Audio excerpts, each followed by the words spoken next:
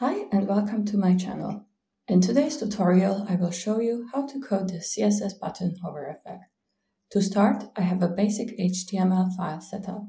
In the head tags, I have changed the site title to PM Coding Tutorials and imported the Google font Urbanist, which I will link in the description.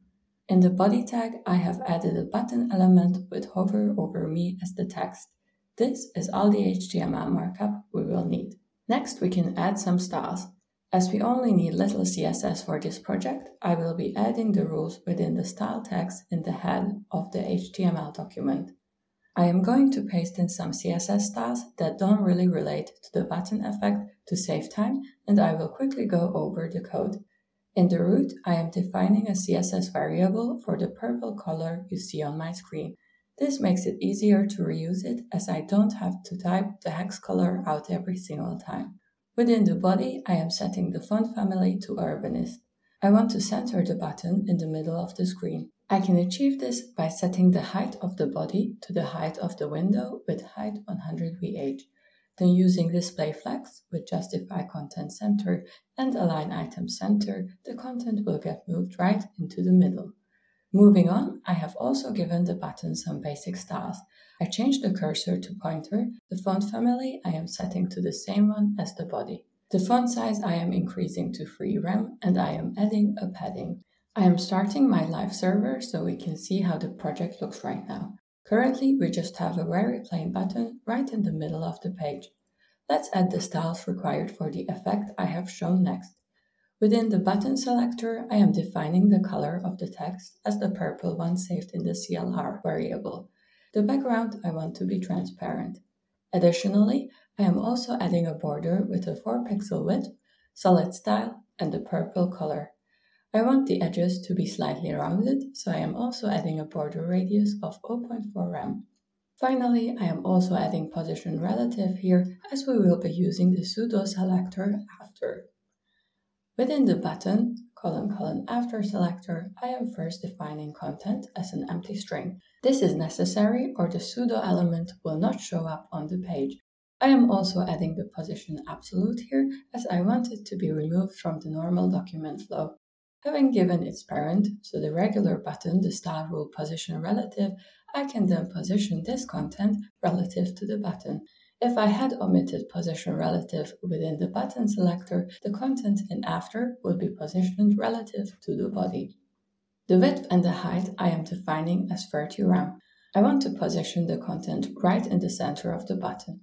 This can be done using left 50%, top 50%, and then transform, translate, and passing -50% and -50%.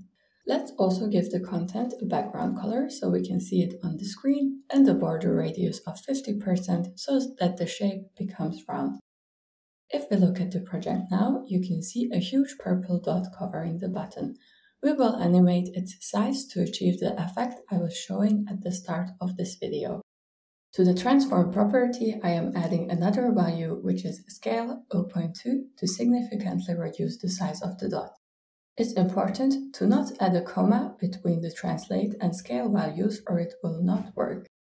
Next, I will take care of the hover states. When the user hovers over the button, the text should change to Y. Then, within button, hover, after, I can define how the purple dot should change. I am once again adding a transform property and defining the translate values, which should stay the same.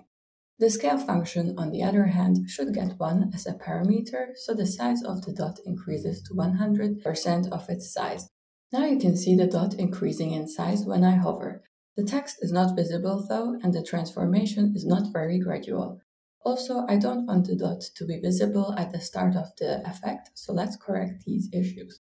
To the button, after selector, I am adding opacity 0 to hide the content, a Z index of -1 so it doesn't cover the text, and the transition of all 0.5 seconds linear to make the change smoother. Under button, hover, after, I am adding opacity 1 so that the content becomes visible. If we have a look now, we can see the dot changing gradually, but it overflows the button. So the last thing we need to add is overflow hidden to the button selector. Additionally, I am also adding a transition of all 0.5 seconds linear here so that the text color changes gradually too. And with this, the project is done.